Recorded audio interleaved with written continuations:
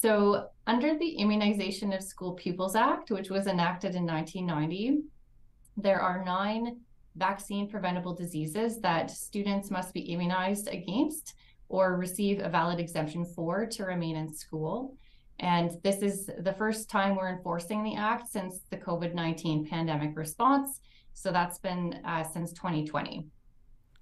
And so under the act, they must be immunized against tetanus, diphtheria, pertussis, polio, measles, mumps, rubella, meningococcal disease, and varicella if they're born in 2010 or later.